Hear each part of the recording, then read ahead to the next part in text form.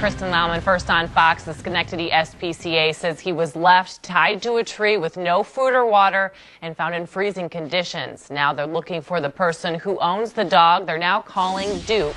The SPCA says they got an animal cruelty tip on their hotline and went to investigate along the bike path behind Schenectady Community College. They saw someone dart from the woods. Then they heard a bark. That's when they came across this big guy, Duke. Humane officers said he was standing in the mud along the Mohawk, tied so tightly that he couldn't lay down. They say he was very cold, underweight, and dehydrated, but he has a great disposition.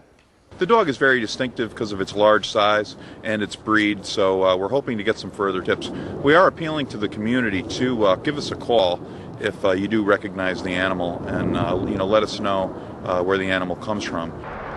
Now, Duke is recovering well. SPCA officials are asking anyone that may have information to call their tip line or Schenectady.